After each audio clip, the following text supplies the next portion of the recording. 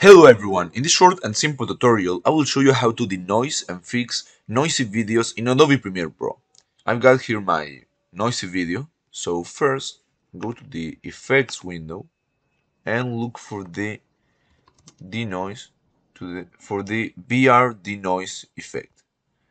Now apply it to the video and I recommend to set the noise level at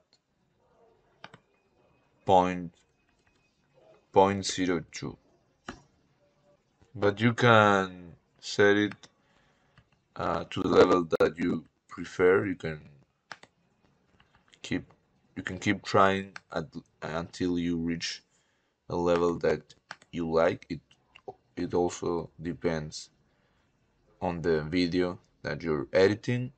So just try it and until you got the level that fits your video.